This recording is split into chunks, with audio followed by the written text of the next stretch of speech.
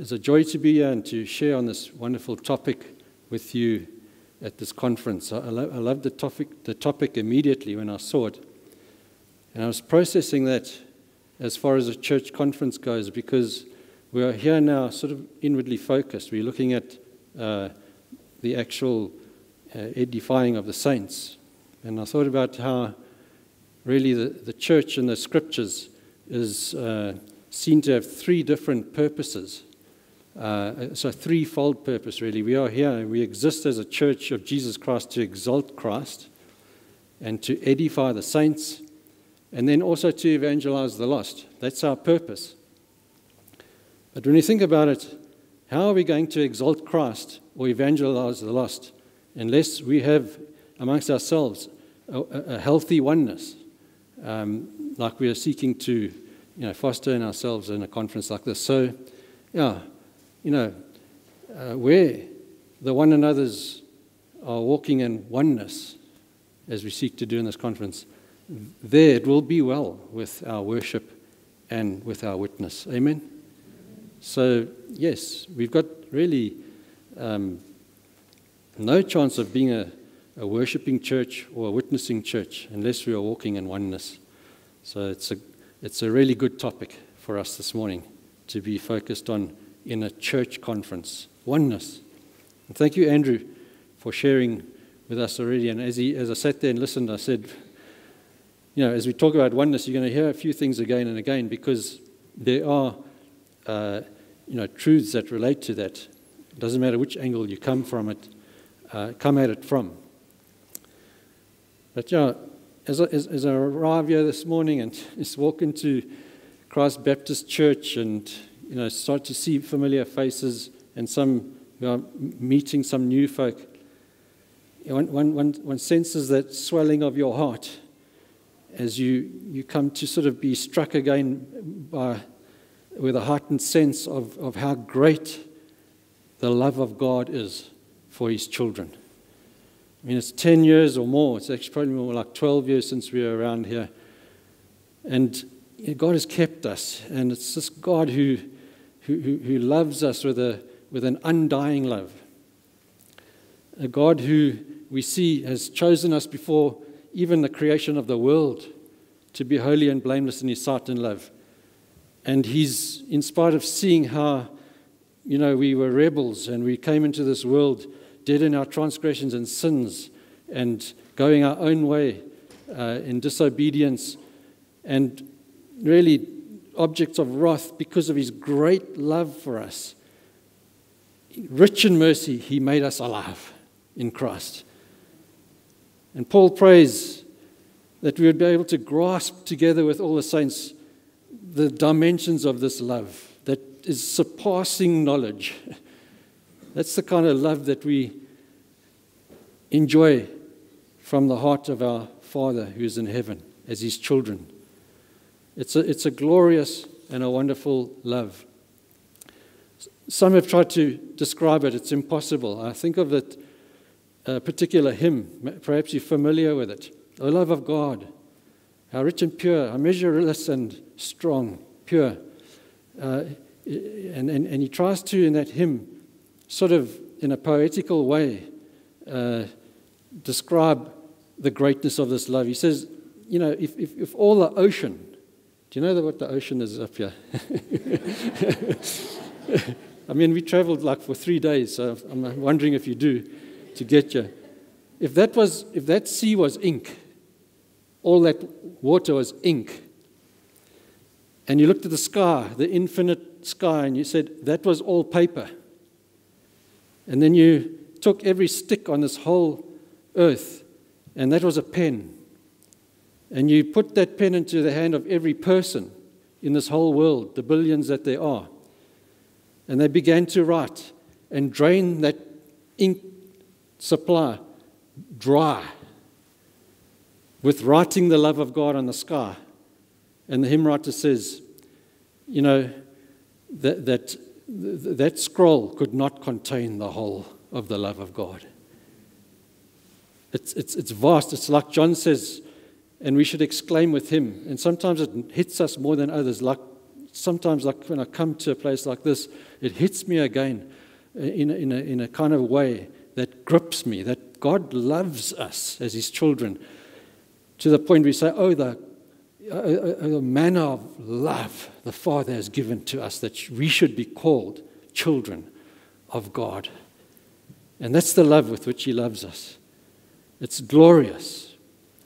And as we come to this text this morning, and we see, I invite you to open your Bible now to Matthew chapter 18. Sorry, in all the panic there, I forgot my Bible. So let me just get that.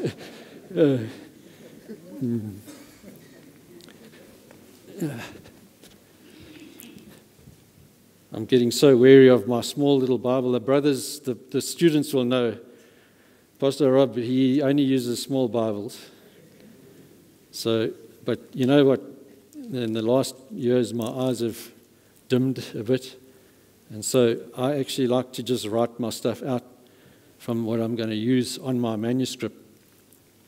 But, this love of God that's in this, and we come to our text here.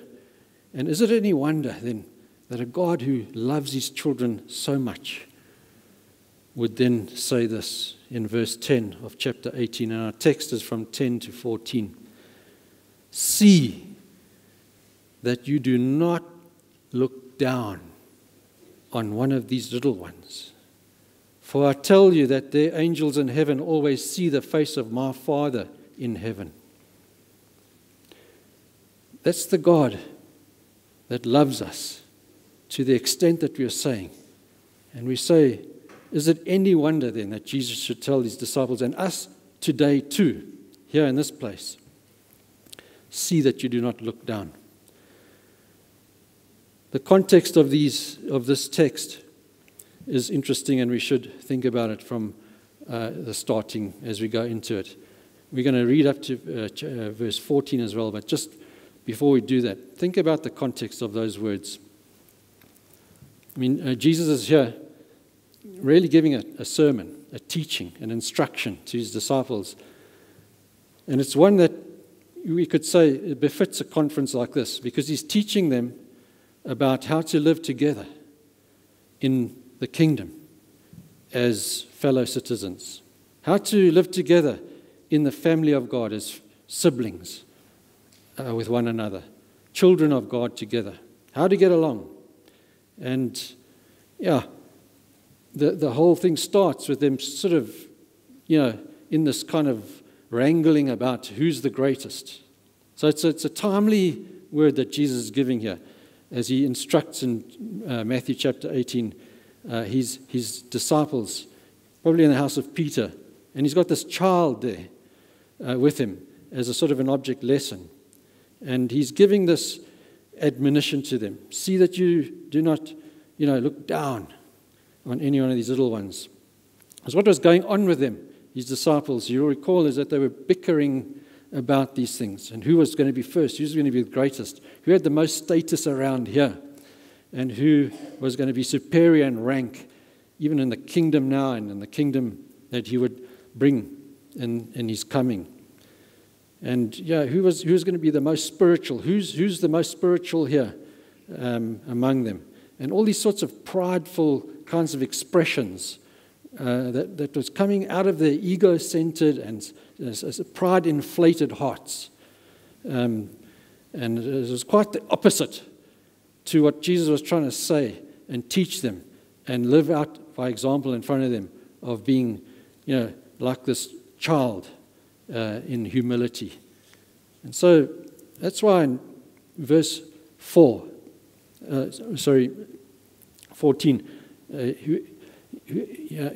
he comes to say this in this way. And even back in verse 4, actually, he said, whoever humbles himself like a child will be the one who's greatest in the kingdom. So in response to all the bickering from verse 1 of who's the greatest, He moves on. Jesus, says what He says. Here in our text now, from verse 10 to verse 14, not as sort of an off-the-cuff sort of statement without a context, but rather it's a timely word on a particular topic. And, it aligns with our topic today, because the topic in this session is, do not judge, but build up one another. I don't know if you noticed that in your program, but that is the topic before us this morning. Do not judge, but build up one another. And so, yes, we're going to see today the importance of His children building up one another, and the sinfulness on the other side of His children being judgmental of one another. And so let's read the rest of the text. He says, see you do not look down on one of these little ones, for I tell you that their angels in heaven always see the face of my Father in heaven. What do you think? If a man owns 100 sheep and one of them wandered away, will he not leave the 99 on the hills and go to look to the one that wandered off? And if he finds it, I'll tell you the truth, he is happier about that one sheep than about the 99 that did not wander off. In the same way, your Father in heaven is not willing that any of these little ones should be lost. And so, we're going to see from this text here before us this morning, really break it in two and see, first of all, a rebuke, really, to his disciples and to us here for showing contempt to one of these little ones. And then secondly, we'll look at reasons for showing care and concern for each of these little ones. And so, we begin here, first of all, by looking at what Jesus says as He rebukes, and it's a scathing rebuke in verse 10, of anyone who would show contempt. Anyone who would show contempt to one of these little ones, instead of care, instead of concern. So as we zoom into verse 10, notice that rebuke. And it's to do with looking down, despising. And it's little ones. Just begin and make sure we understand that. Little ones. It's not little children as in just children. It was that in the beginning of this chapter, as He brought that little child and may stand amongst them. But, things have moved on contextually, and Jesus become more concerned now that we understand that all who are in the kingdom are like and to be like little children. In fact, you won't even enter the kingdom of God unless, He says, you become like a little child, like this little child.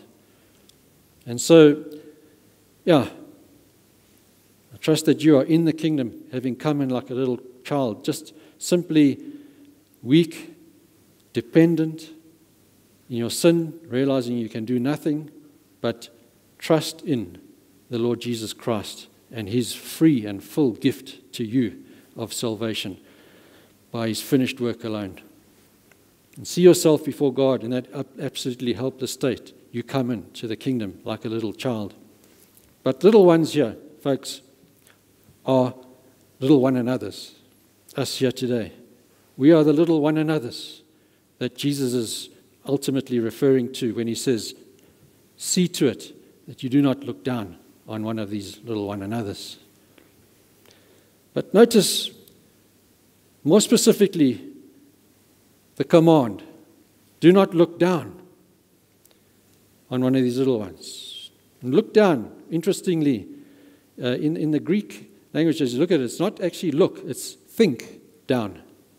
The word is think before it's look. And thinking happens before we look anywhere. Amen? The thought that someone else is beneath you or me will only surface in viewing once we have thought about them that way.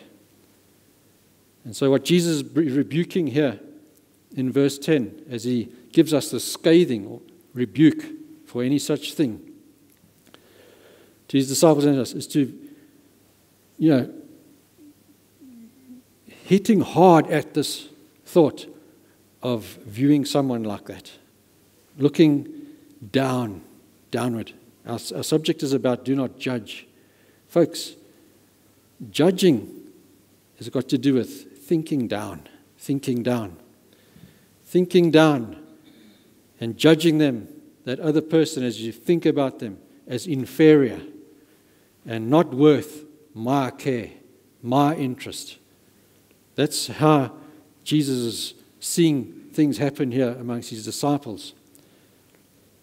If it happened right there, at the very beginning, with these followers of Jesus, we are in danger ourselves. He's talking about that kind of thing of being with contempt, with scorn, with disdain, to despise, and to be condescending towards another Christian. Even to be rude, perhaps, uncaring, unhelpful, hateful. I think to think of someone with an egotistical pride, that we are somehow better than them.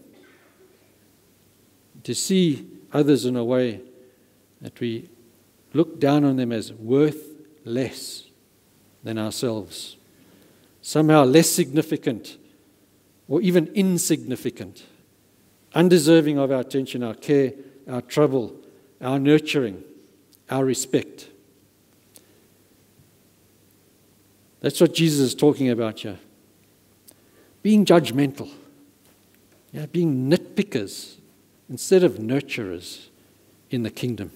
Nobody wants to come into the church where the church people are nitpicking for this, that, and the next thing. The church needs to be a place rather of nurturing one another. And so we do see that at the bottom of this, and our brother Andrew has already, given us about pride. And I also unavoidably say, pride is at the bottom of this. Amen? If you're going to talk about oneness all day, we're going to have to talk a lot about pride, because the big obstacle, as Andrew said, to oneness is pride. It's pride in our own ethnicity. It's a pride in our own spirituality. It comes out in all kinds of forms, but it's this thing that makes us and allows us to stand up here and look down at somebody else at where they are. And so we need to see that again and again, and we will have to today. And so, yes, he starts with this. Notice the word see. See that you do not look down on these little ones. But that first word there, see, is a key to this. I mean, we're talking now about Jesus not just sort of mentioning oh, so by the way, but I forgot to mention it. No, this is emphatic. He is really saying it like this. See to it. I mean, you saying to your child, see that you don't let that milk boil over. Let's say it like this, don't let the milk boil over. If you really don't want to let the milk boil over, you say, see to it that you don't let the milk boil over. Amen? That's what Jesus is saying here. It's a lot more strict, a lot more forceful when we say it like that. And there's that emphatic kind of stronger admonition that Jesus is giving here. There's a passion behind this as we hear him say, see to it. It's extremely serious, this.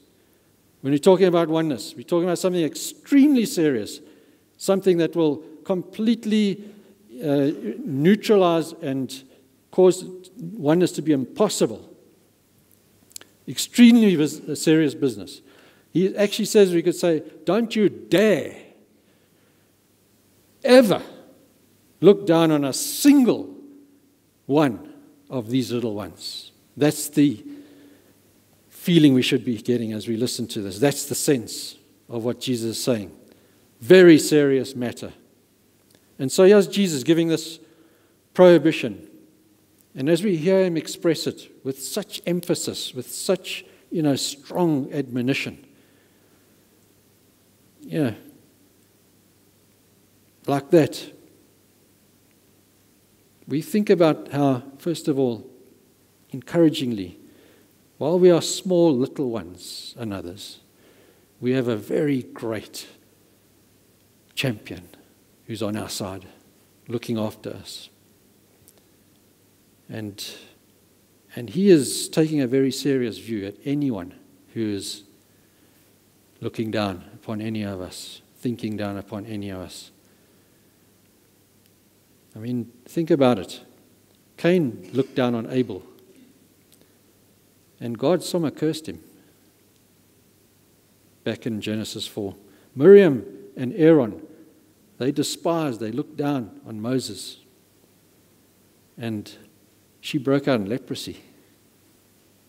There's a guy in 3 John called Diotrephes, who was one of these I'm the greatest kind of people. And he, made havoc in that church. And, John just rebuked him publicly for that. So we've got a champion on our side who's looking after us. But he takes a very strong view at this. So yes, let's remember that when we see that what we see here is something that God really hates.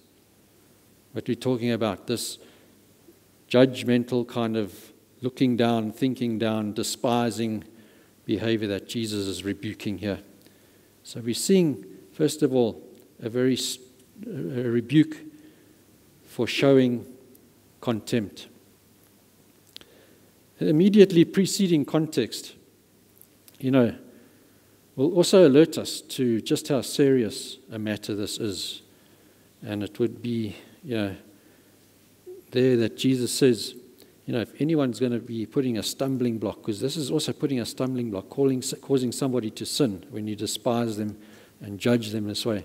Better for you to just take your eye that looks down that way and take it out rather than be thrown into the eternal fire with 2 eyes.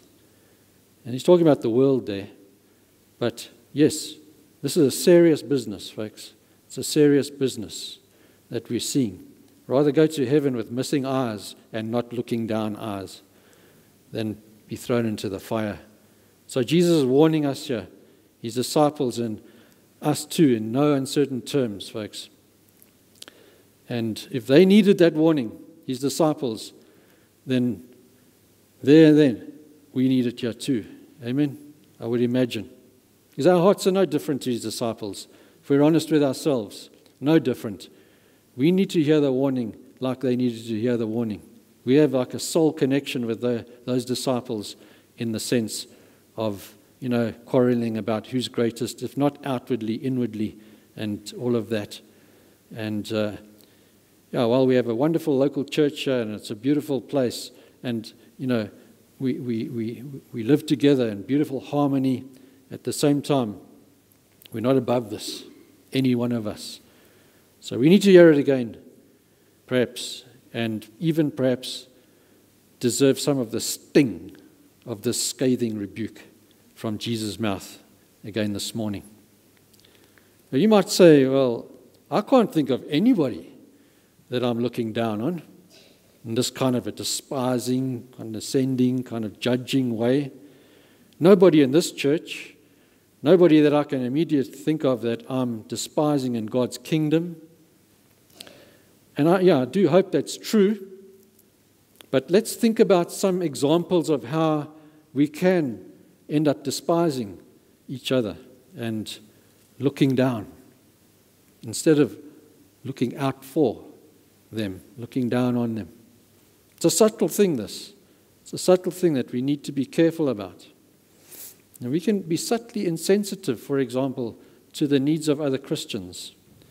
In a way, that's what Jesus is talking about here. Living our own lives, living in our own little world, our own little bubble, not caring about anyone else really, what they need, what's going on in their lives. Even in our own little church family, it can happen. Obviously, we're limited, we're not available or able to see every person's need met. And that's not the point. It's about the heart, though. The heart. How are we at that level? Remember, this is a thinking that Jesus is actually confronting here more. But it works out and manifests in action. So that's a question we need to ask ourselves about this. Are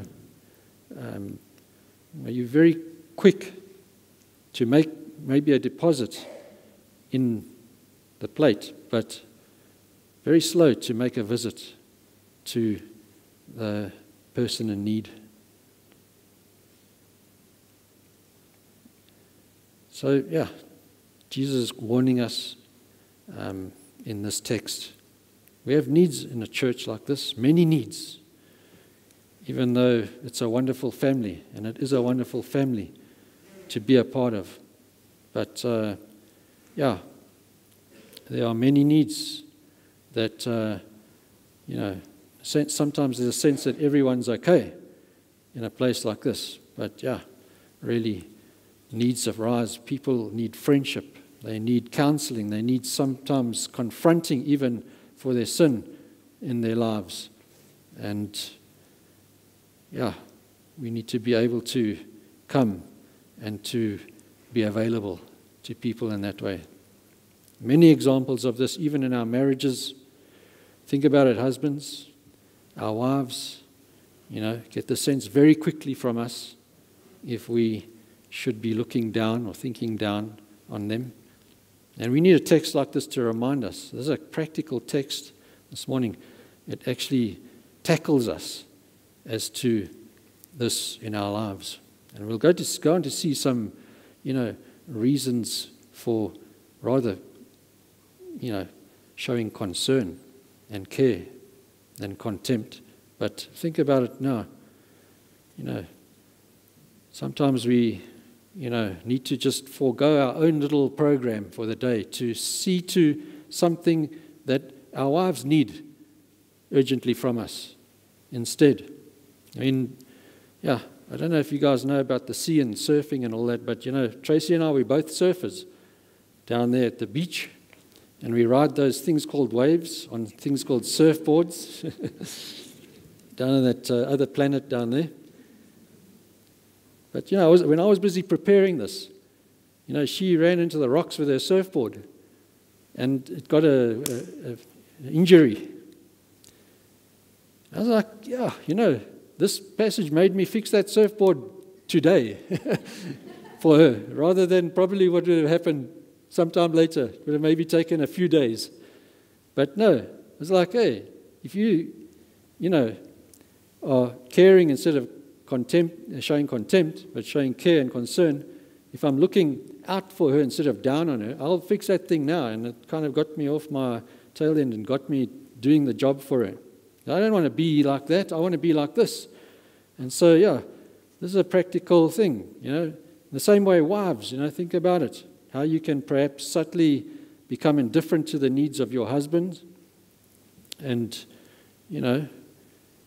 take them for granted a bit, falling into the trap of pride in that way, fail to respect them as you should, as the Bible says. You can wash his socks and, make his food, but while you're there with your friends on Wednesday, you talk in a way that is derogatory about him, perhaps. Fathers too, don't exasperate your children. And children, this is talking about your parents as little ones. Obey them. Honor them. And even if we're older children, let's obey and honor our parents. They are our little ones too in this text. And so, let's even go outside the home and many ways in which we can fall and fail to apply this in the church. And I think particularly as we talk about judging, folks, that, consider the problem of us being like people who are out on speck patrol. Looking for little specks in one another's eyes. A speck in another's eyes, while we perhaps have two big logs or beams sticking out of ours. Let's be careful not to be inspectors, judging each other in the church. That would be in contravention to this, what Jesus is warning us so strongly to be careful of. Don't be an inspector who has not looked at your own self. And you're walking around. Your thing about coming to church is to see who's breaking your rules and nitpicking everybody and everything. Be careful of that, you know. And then showing favoritism, perhaps. It's easy to become quite cliquey in the church. You know, we like to stick like birds of a feather, stick together. And there's obviously a way that happens, but let's be careful of this as we do gravitate to our own kind. In our minds, we may be formulating subtly, like when we do that, a kind of thinking about others outside of our little clique as being unacceptable. And slowly rifts happen, and there becomes these kind of, divisions and separations and cliques in a church. And as Andrew said, we're a church. I must say, when I think about it, I've been to quite a few different churches along the way. This is one of the most diverse churches that I've ever been in, and praise the Lord for that. But it comes with its challenges. Amen? It comes with its challenges. And so let's be careful of that favoritism and showing favoritism and forming little groups and cliques. Let's be careful that we don't fail to keep the second of the two great commands, to love one another. That would be to look down on one of these little ones.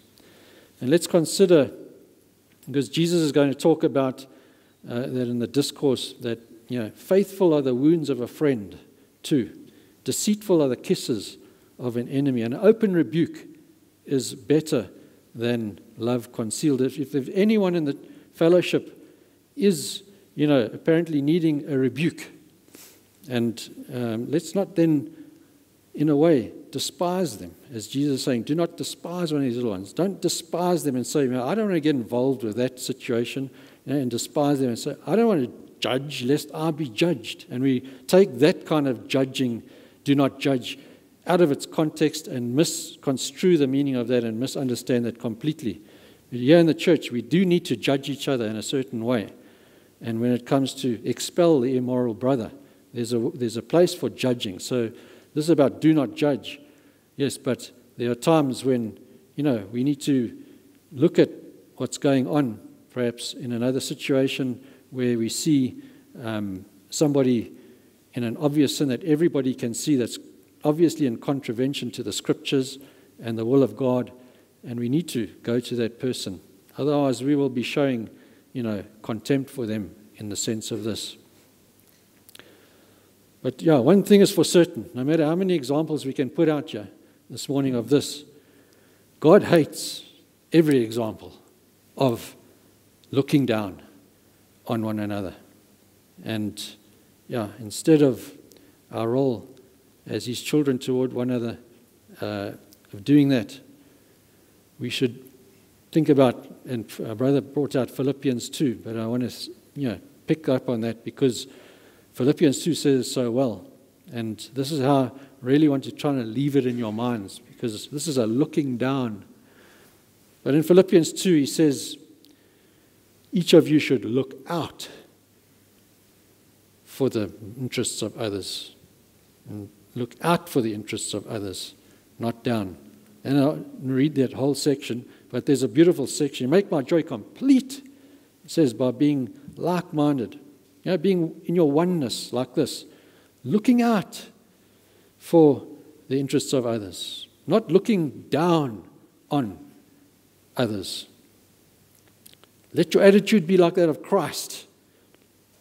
And he tells us how Christ is like that.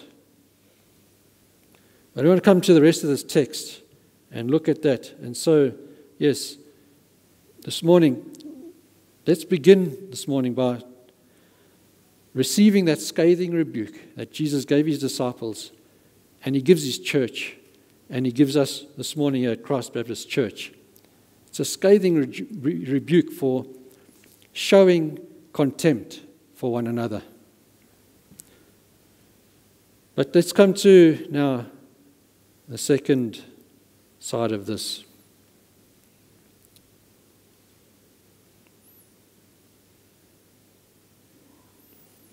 Let's always be looking out and never be looking down on one another. And how are we going to be motivated to do that? And that brings us to some reasons, some motivations for how we're going to be able to do that. And that comes to us in the rest of the text before us this morning. So now, move from rebuke for showing contempt to reasons for showing concern and care. That's secondly, out of the two parts this morning in this session. So reasons for showing contempt. And there are three here that we should look at for being ever helping and never harming of each other. Ponder first then in verse 10 and the second half of this verse now, when Jesus goes on immediately to say, "For I tell you that their angels in heaven," these little ones, angels in heaven, "always see the face of my Father who is in heaven." And so firstly then, and the first reason here this morning is this, that we should never contravene what Jesus is saying here, but rather be caring, is that the angels care for these little ones. The angels care for these little ones. The care of the angels. Notice that word "for" right at the beginning of the verse, or of the next part of the verse, because it's connecting. It's connecting. In other words, this is why we should always look out for rather than down on every single one of these little ones of mine. For the angels in heaven always see the face of my Father in heaven. And what a totally amazing remedy that is. Amen? If you think about it. I mean, did you consider, as you saw your brother or sister, as you entered here this morning perhaps, did you see them in this way this morning? I would assume probably you didn't, because we don't see this with our physical eyes. But with the eyes of faith, we do need to be reminded of this reality that this text brings before us. Because literally, folks, and the study of Scripture bears this out beyond this text, but we don't need to just look at it here and see that there are hosts of angels who are in heaven, continually gazing upon the face of the Father and waiting at the ready to do His bidding for Him. And that bidding, much of that bidding, is to take care of these little ones, these little one another's, us. So there are these angelic servants who are there right now. You know, consider this. Put it in your thinking. And they're ready to be dispatched by God from His presence with a mission to take care of us. That's a remedy if ever there was one.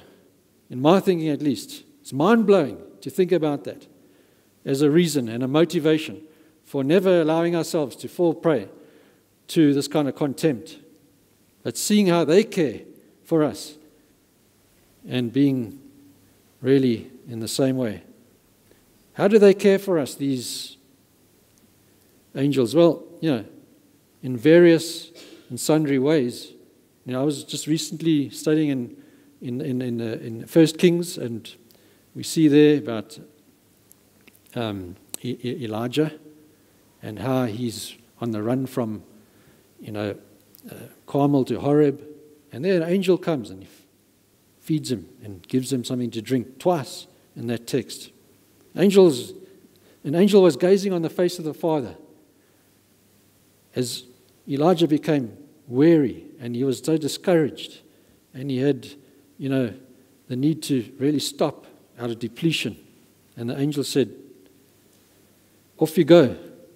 Elijah needs some water and drink, some food and drink." We constantly face battles, folks, too, in our Christian lives as children of God, from within and from without. We're up against Satan and his minions working against us with subtle schemes. He's a crafty serpent. And, he's attacking us. We're not unaware of his schemes. But as the children of God, we need to be aware that there are these angels in heaven gazing upon the face of your Father, Jesus says. And they are ready and in the onslaught of the enemy upon us to assist us.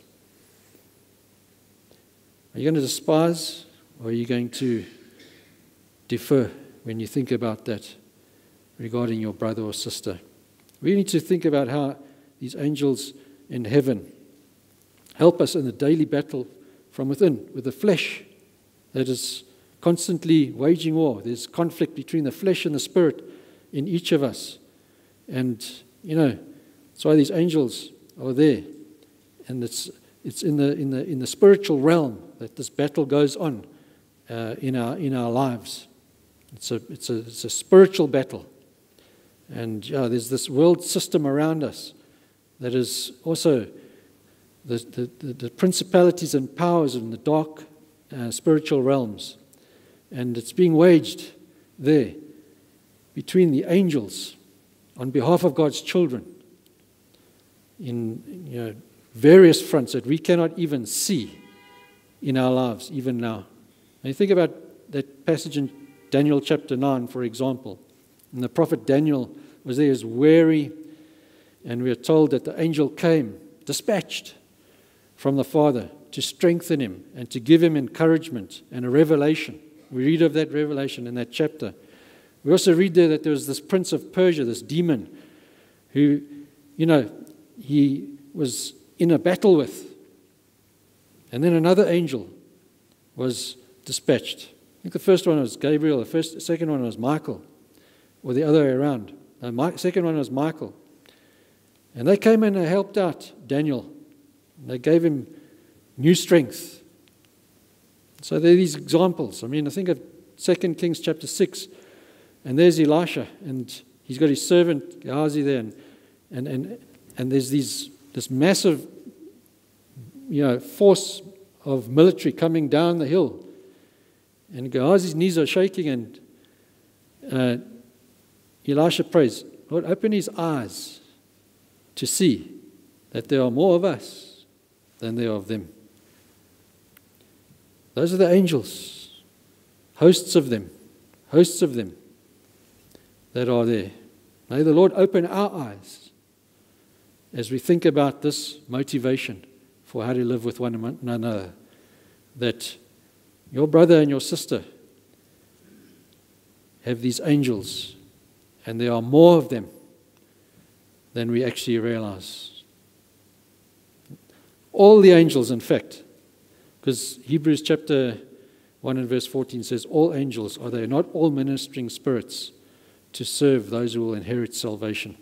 So and Jesus says they are their angels. Not one guardian angel for you, one for me, one for him. No, all the angels are all the time, in every place, tending to all the needs of all of us. That's the idea. It's glorious. It's something that we really need to stop and think about as we think about living together as siblings in the kingdom of God, as in the family and the household of God. And to think that, we are being cared for by these angels. They are gazing upon the face of our Father. And, consciously view each other in that way. And, it will change us quite dramatically. Think about, that royal person, maybe a prince or something, Prince Andrew or whoever these guys are. And he's there sitting on the beach in his swimming costume, and he's got basically slops on his feet, and there's nobody around, just him in the middle of the sand. And you think like, just another jerk, But then see him coming down that, Buckingham Palace stretch there with all these, regiments of royal guard around him. And the guy becomes somebody more special. You know what I'm saying? That's the picture we should get of each other.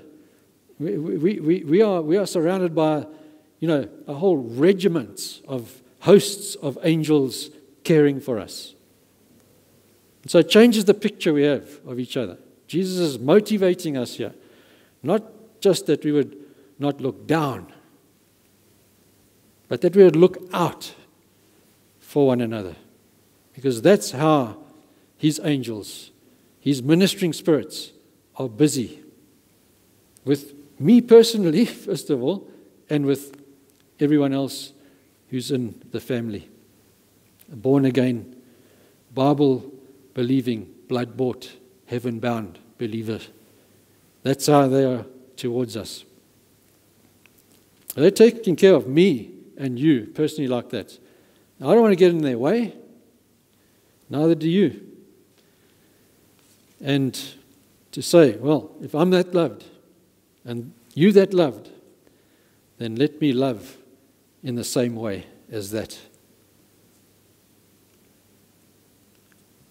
So yeah, we'll join arms with the angels in that sense, is what Jesus is motivating us to do. And so, with such supernatural care, what unthinking fool is going to then rather resist that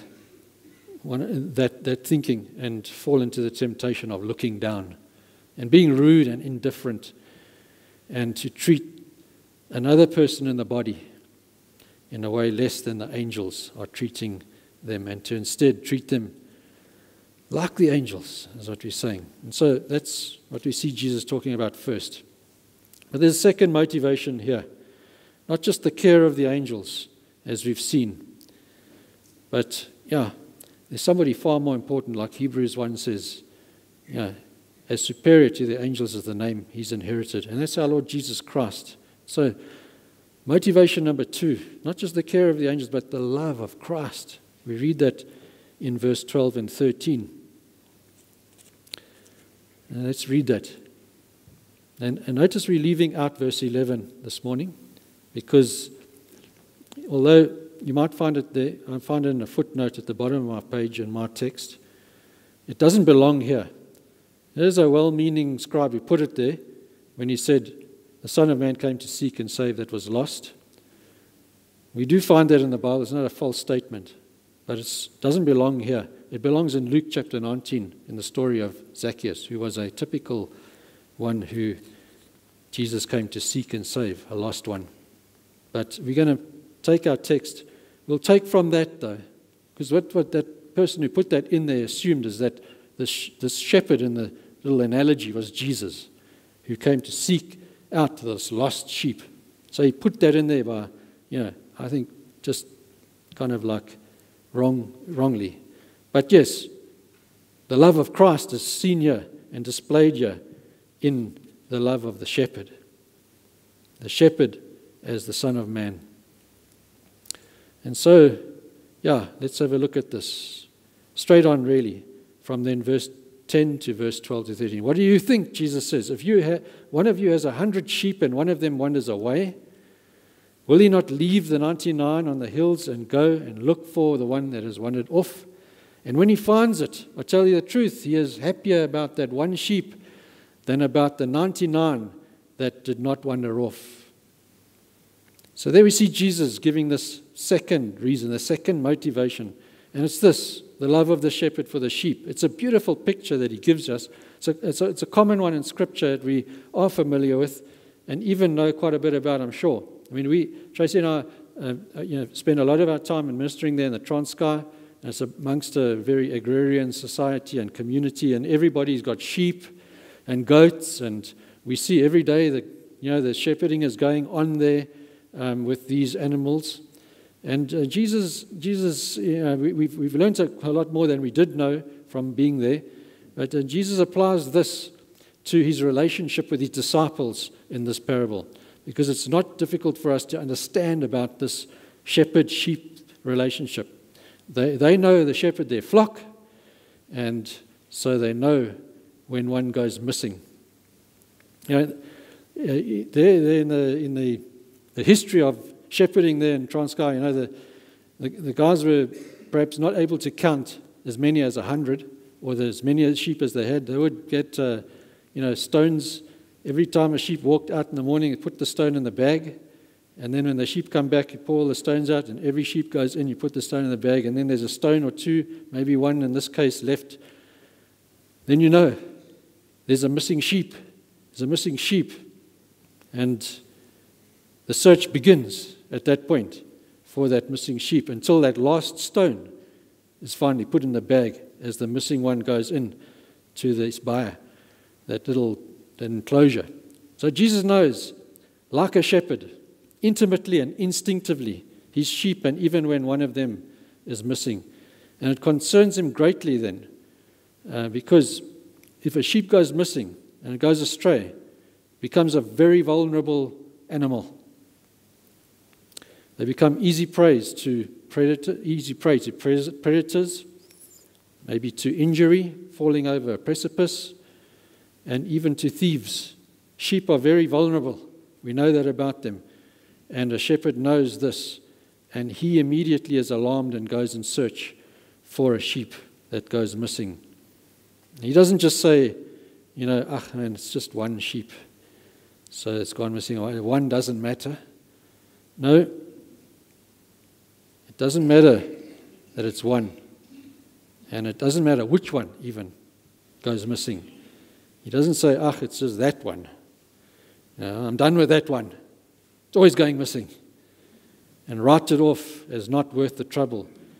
Jesus, this shepherd, does not show partiality, who's showing his shepherd-like love to us. I only go after the ones I like.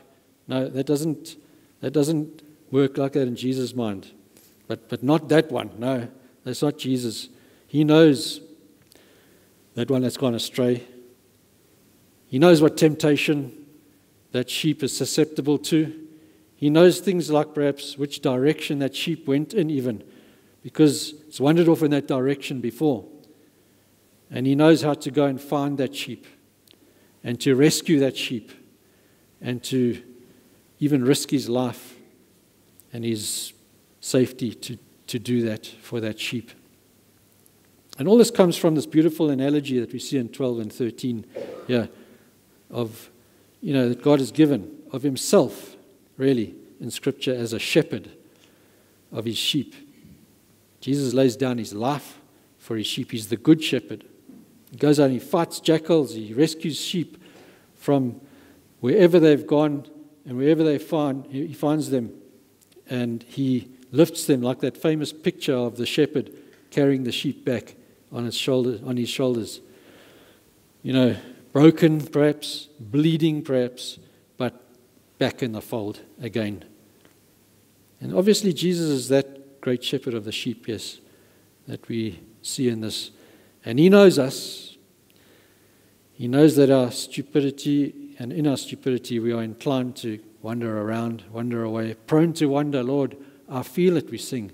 Prone to leave the God I love. We're singing of our experience here. Take my heart and seal it. Seal it for your courts above.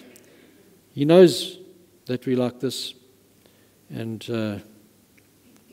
our great shepherd who's able to take constant care of us, his defenseless sheep, and to look out for us as, he says of himself, even in Ezekiel chapter 34, that great chapter about the God as our shepherd.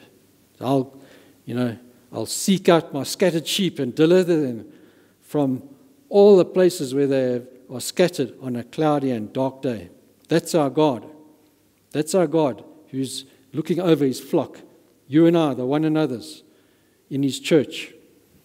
And he's the good shepherd who does that. So back to, our text here now in Matthew 18. The point is this, folks, as we think about this motivation, the second motivation from verse 12 to 13, that obviously Jesus saying to us, since that is how I take care of my sheep, including you and me. The point is, how dare any one of us look down in contempt on one of these little ones? It's completely incongruous, for us to show contempt for another instead of care and concern. It would make no sense to do that for us. It does not make sense in the light of what Jesus Christ, our great shepherd, is doing and how he's caring for us. And we need to emulate him, folks, in that way. Perhaps even going after the straying sheep. As in Galatians 6, and we're going to talk a bit about that in the next session, as far as bearing one another's burdens. So I won't go there now, but yes, we need to consider how not looking down is to go after one another, is to go after that one who has stumbled into sin. And sometimes we will not be able to bring that sheep back as we would like, but as far as we can, we need to be like Jesus in that way. And so, with good reason then, Jesus has been warning us here against the danger of looking down on each other and to rather be taken up with looking out for each other. But we come now to the last verse here, and it's verse 14. And we see a final motivation for us in regard to do not judge, but build one another up. We see one final motivation from our Lord's lips, and it is this: because of the will of the Father. Notice in verse 14, in the same way, it's all connected to do not, look down. In the same way, do not look down, but, look out for. Because of this, your Father in heaven is not willing, that any one of these little ones should perish. Did you see that in verse 14? So the will of the Father, that's our third motivation. We've seen the care of the angels. We've seen the love of the shepherd that motivates us towards one another. The care of the angels towards one another, the love of the shepherd towards one another. But now the will of the Father towards one another. He's not willing for that. He does not want to see a single one come into harm. He wants to see every single one come into harmony. And that was our brother's session about living in harmony.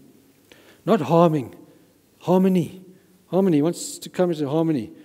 He doesn't want to see harm. He doesn't want to see harm. In the same way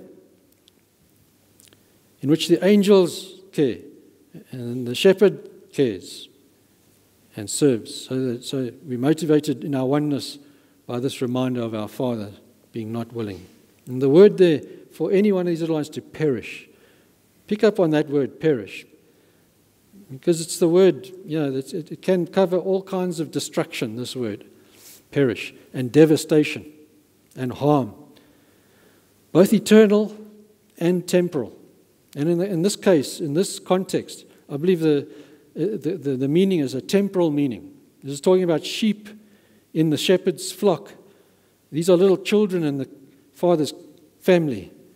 And so it's a temporal meaning. It's not a permanent meaning. It's a non-permanent kind of a meaning of damage that comes and defeat that comes. And that happens, folks, like this. When we think about this, that when we despise each other instead of deferring to each other, when we show contempt for each other instead of concern for each other, that will result in a kind of destructive effect upon each other that the Father is not willing for us to fall into. It's not His good, pleasing, and perfect will for our lives. And we know what that feels like when that happens, when we are the target of someone else's harm and harmfulness. It causes a fellow believer to fall perhaps into some kind of a discouragement, spiritually get set back by that in his walk, and to even fall into temptation in that discouraged and spiritually set back condition, to fall into some kind of temptation and sin. And then to, reap the Father's heavy hand of chastening in his life. In that sense, we are causing that person to be harmed, to perish, to epolumi, this Greek word, to suffer harm and loss. Now, when you think of the Apostle Paul for an example of this, when he wrote to those Corinthian believers, he wrote from a badly battered and bleeding condition, because they were constantly despising the apostle. And it's a heart-wrenching thing to see as you read that.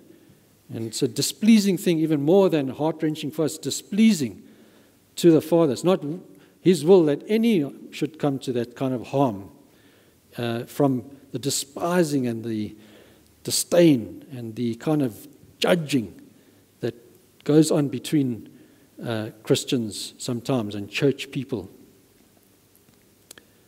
And so, if the Father is not willing for that, we should not be willing for that as well. Paul knew that was displeasing to God, their behavior, and that's why he wrote to them, told them, you've got to repent from this. You've got to turn from this, because it's being harmful to the witness of the church. It's being harmful to my own effectiveness of my ministry, and it's, displeasing. And so, though that despising, displeased God and harmed Paul, God was able to use it for good. And we see that in the apostle's life as well. And we see that in the Corinthians' life, that they were people, like we read in 1 Corinthians 11, like Paul says, many of you are even, weak, sick, and some have even fallen asleep for all of this despising that's going on here between you in this situation. So God doesn't let despisers get off the hook. He's not willing for it, and he will punish. And here's the thing, woe to that one then who should despise one of God's little ones. That's the point. The motivation here is God's not willing. And because of that, woe to the one who does that, because you despise children of God's kingdom, and you're despising the children of the king in that way. Indirectly, you're despising the king himself. Directly, really, we're despising God when we despise at any level one another in the way that Jesus is warning us to. So it's not to judge, it's to build each other up. Let's not be nitpickers. Let's be nurturers of one another. Let's be nurturers of one another. God's will is, instead of looking down, to look out for the needs and the interests of others, like the angels do. We've seen how they do. That's how we need to do it, like loving shepherd does, Jesus Christ. And like the Father wills for us to be cared as he dispatches his angels and, directs his good shepherd. And so, it's a beautiful text, folks, that we see here as we think about our oneness and one another. And, at the same time, it's a kind of a negative, but I'm trying to make it a positive message as well. Not just look, a scathing rebuke to you, but also, a kind of like a supporting kind of reasons for why we should rather be building each other up. And so, it makes me think of the Hebrew writer as we close now and round this off, because, in chapter 6, he says, even though I speak like this, beloved, to you, and he's given them some really strong rebukes there in chapter 6, if you know the passage. It says, we are confident of better things in your case, things that accompany salvation. And then he says this, God is not unjust. He will not forget you or your work and the love you have shown him as you have helped his people and continue to help them. And so, I encourage you like that. As far as one another's, we are building each other up. God is not unjust. He will remember all of that, the help you're giving to each other. He will remember that work that you have done. And so, even though I say, don't despise each other, I believe better things in your case in that way. But perhaps the stinging rebuke of this text is a good one for us. So let's not let this little sliver of text in the greater context of chapter 18 be lost on us as far as its implication and its impact this morning.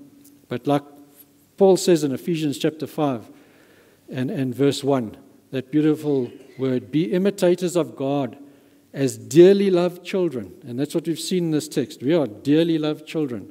Let's live a life of love. That's how we need to be. And, when we are that way, then our oneness can thrive. Amen? There will be oneness that can only thrive like that. And that is essentially how Jesus Christ is instructing us to live here. And that is how he was glorified in his church and amongst us. So let's pray. Thank you, Father, for a simple little text this morning, and one that even spoke to my own heart deeply as I was pondering it in preparation. And thank you that we could share it here this morning. May it make a difference in our lives, Lord. May it cause us to see one another through different eyes, fresh eyes that are your eyes, really. And then, truly help each other and serve each other and honor each other and not hinder your will in each other's lives. So thank you for these motivations as to why, Lord. And thank you for your Spirit in us. You've poured out love by your Holy Spirit into our hearts by which we can only do these things. And if there's anyone here, Lord, who hasn't come into the kingdom like a little child, may they cry out for grace and mercy from God through Jesus Christ alone, that may be changed even this day as we listen to your teaching from your word.